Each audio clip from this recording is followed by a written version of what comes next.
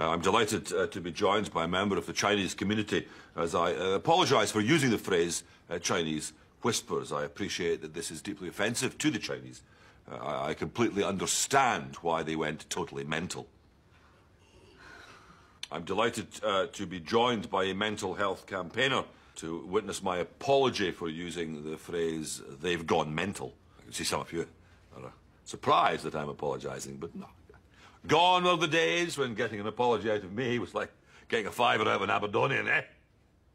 I would like to apologise to the largest Aberdonian community, the Aberdonians. I do understand that Aberdonian feelings are important.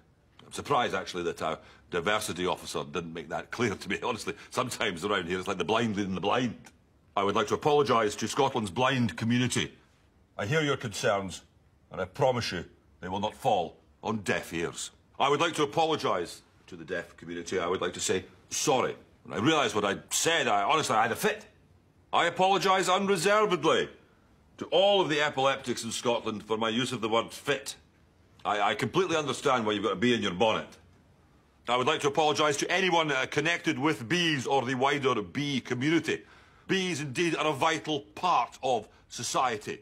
I tried my best to get a statement that wouldn't offend anyone. I really did. But, do you know, when me and my advisors get together, honestly, it's like two bald men fighting over a comb.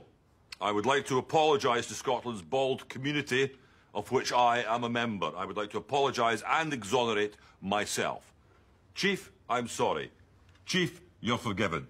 I was particularly pleased with my final apology because I could apologise and accept the apology at the same time.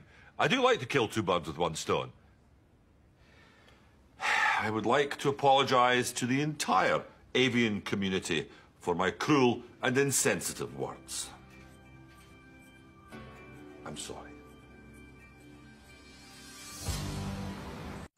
Conspiracy, but